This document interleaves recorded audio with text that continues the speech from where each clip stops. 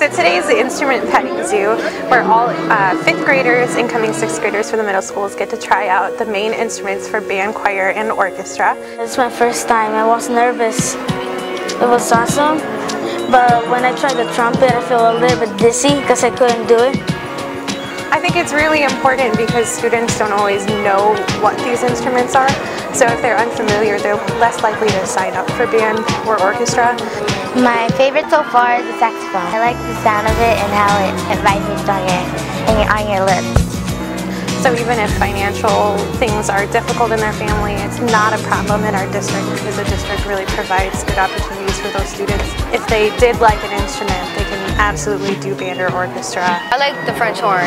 I like how you can hold it and you can put your hand in there. It makes all different kind of sounds when you press the buttons, and I really like how it makes that sound. I think music is an extremely important part of education because it creates well-rounded students, and I think an important thing for them is it gives them an outlet, and it gives them a sense of pride when they create something that they're really proud of.